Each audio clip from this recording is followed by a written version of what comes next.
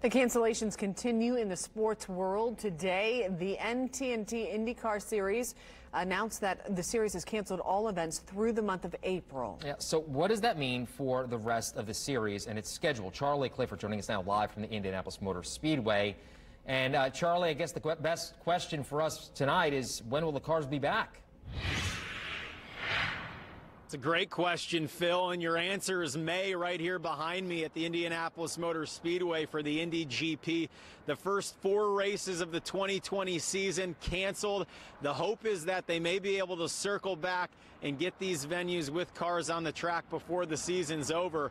But this was the last pro sports domino to fall today. Earlier this afternoon, the Masters postpones the 2020 play in Augusta, Georgia, and also NASCAR canceling this weekend's race in Atlanta and next weekend in Miami. As for St. Petersburg, this is a complete 180 from what we heard yesterday. Mayor Nick Krensman said yesterday, we're going on without the fans in St. Pete. Today, Mark Miles hops on a conference call, the president of IndyCar, saying this is unfit to race even without fans. He cited Disney closing its doors and also the decision made by golf earlier today. As Miles looks ahead to May, the work that remains between tonight and the 104th Indianapolis 500, it is not a short list.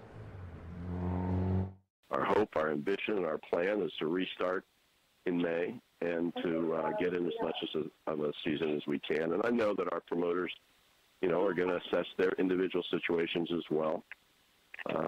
We'll be, every day, every hour, talking to suppliers, to the paddock, to our sponsors, our broadcasters, and our promoters, and we'll put on as big a show as we possibly can this year. The 500 this year is supposed to be amazing anyway, with the with the crowd that's going to be there. So now you can see people that are really weren't planning on coming, that are still wanting to get their racing fixed. They're going to come to Indy now, and it's just going to be an amazing event.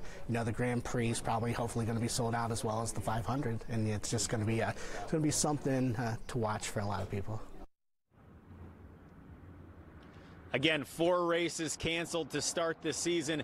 Later here at 6 o'clock on Wish TV, Graham Rahal joins us from St. Petersburg. His thoughts as the drivers are now making their way back towards Indianapolis. Also, Olivia Ray with a touching story on the NCAA side, how one local team that planned on going to the big dance is now stuck at home for now at the Indianapolis Motor Speedway. Charlie Clifford, Wish TV News 8.